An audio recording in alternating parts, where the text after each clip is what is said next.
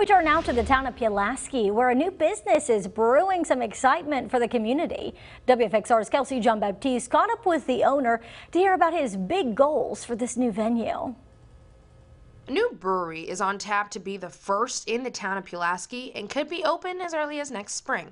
When I moved here, I knew I wanted to open up a brewery, especially seeing how far behind this area of Virginia was in craft beer. After more than a decade in the brewing industry, Great Wilderness Brewing Company creator Scott Rockefeller says what attracted him to the town of Pulaski was its history.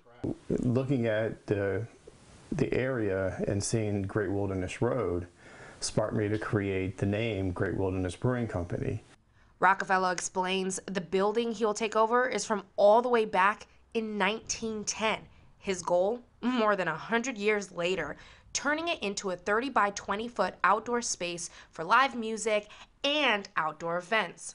But Rockefeller says he's also looking for ways his brewery can create connections with the community and beyond, especially military service members and veterans. I'm a United States Marine veteran, and I want to do a lot of veteran outreach for 22 a day and suicide awareness, but a lot of outreach within our community. Before that can happen, though, the old building needs a barrel's worth of work. Then we started the process, which has been a year and a half to 2 years in the making, of getting some state financial support to, first of all, evaluate the building, and secondly, to determine what renovations would be necessary in order to make it a viable location for a brewery.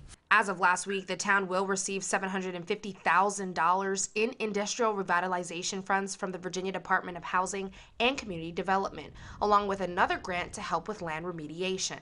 I'm excited. I'm excited to get the opportunity to meet everybody in the community, and I'm just excited to help make a difference in the town.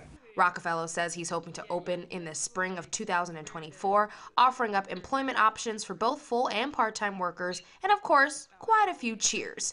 In the town of Pulaski, Kelsey Jean-Baptiste, WFXR News.